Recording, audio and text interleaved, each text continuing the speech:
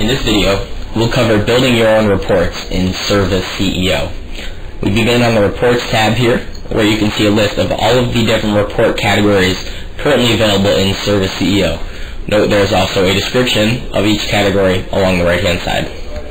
We'll click into the Job Analysis category for the purposes of this video. As with all categories here, you can see any reports that have previously been built and saved in ServiceCEO once you're inside the category.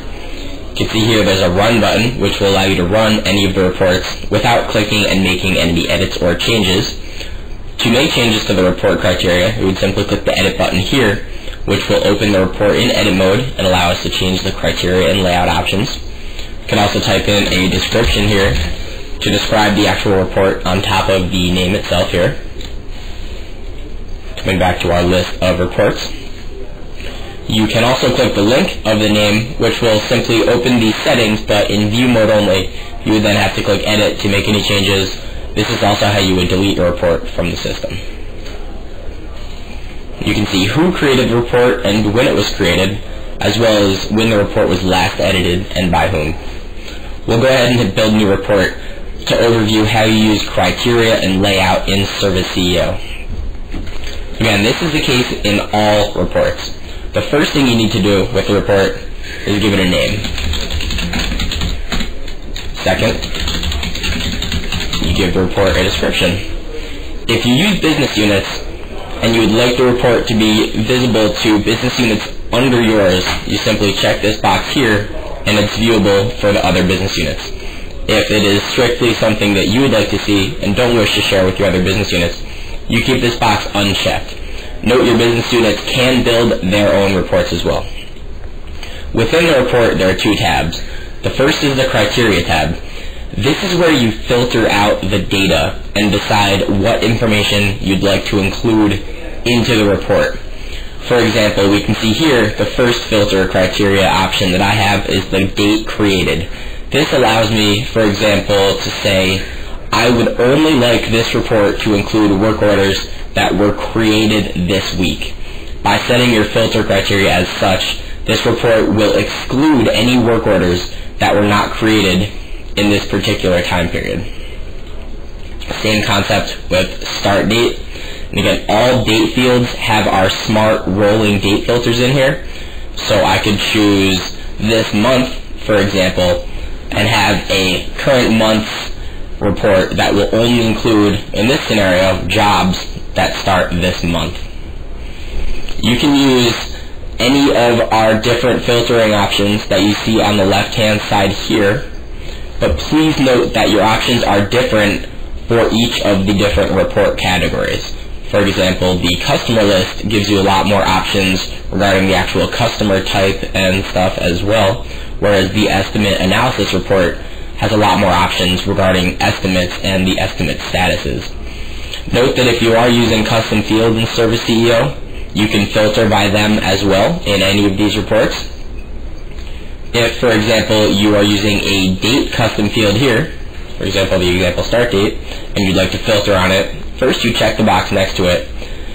That brings the condition drop-down to life. The condition drop-down, when you're looking at a date filter, essentially lets you limit what dates you're looking at. Equals allows you to pick an exact date here, whereas greater than is obviously going to be anything after this date. Greater than or equal to would be anything from April 6th onwards. Less than will be before that date. Less than or equal to would be anything from that date forward. Or in the range of allows you to pick a date range here. Again, you can manually choose your date range as such and it's custom, or you can use our smart rolling date filters as well. This example would only include jobs for customers whose example start date was in last week.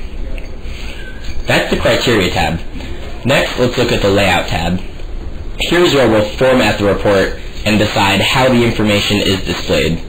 The first choice to make on pretty much all report categories is Summary versus Detailed View.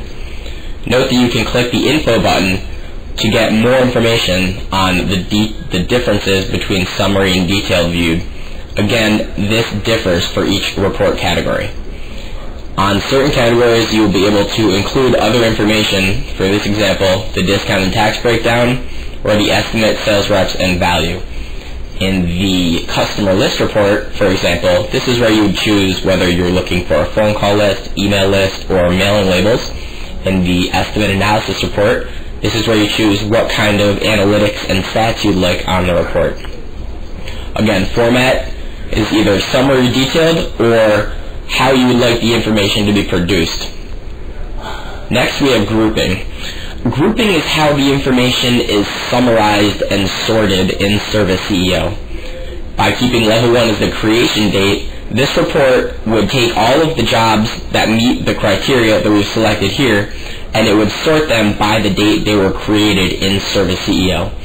Again, you have different grouping options in each of the different report categories. Grouping it by assignee, for example, which means employee, would sort all of the jobs that each particular assignee was assigned to under them.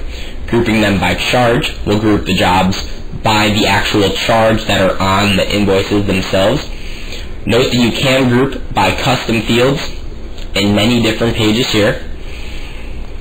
You will want to review your different grouping options as you build the reports to really get a sense of what your different options are within each category. However, you can also refer to the individual training videos we have on each category as well in ServiceCEO. Note that you can, in fact, sort by more than one level. If, for example, I first wanted to see everything grouped by assignee, and then I wanted to group it by the start date week, this will take the jobs that meet my criteria. It will first show everything for a particular assignee, and then within that assignee it will summarize the jobs by the week that they start on. You can go up to 3 levels of our grouping. Finally, you can include optional columns from custom fields that you've created in the system. Again, these differ based on the report category here. To include the custom field, you simply come to optional columns, choose the field you'd like to build here, check it off, and then when you save and run the report, this field here will have its own separate column in the report in ServiceCEO. The best way to really get a hang of these reports is to go in and build your own reports. Try some examples, see what you can do. However, your customer success manager, our tech support team, and your sales representative will be more than happy to help you build your own reports as well.